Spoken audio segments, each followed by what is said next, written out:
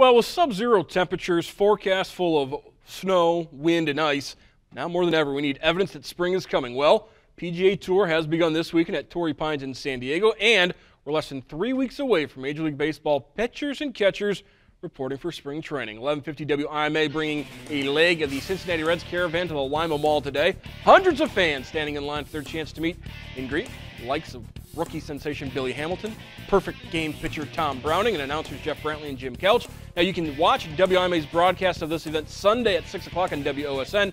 Caravan, a great chance for the franchise to promote the upcoming season while saying hi to fans in Northwest Ohio. I do. It's always good to be around the fans, man, especially this weather, and for them to come out in this weather is like, it's fun. That this team is not in rebuilding mode. This is a team, despite having not advanced in the playoffs, has gone to the postseason 2 of the last 3 years, has won the division 2 of the last 3 years, and just needs to kind of refine some things. There's no one in the world that's just great. You always got to work, and I feel like I came a long way on my bunting. That's what I really did this off season. I knew I had to bunt a lot more. Just to get on base, and so I've been doing that. Been with Delano De Shields out in Arizona, and me and him been putting some stuff together, and I think it's going to be good for me this season.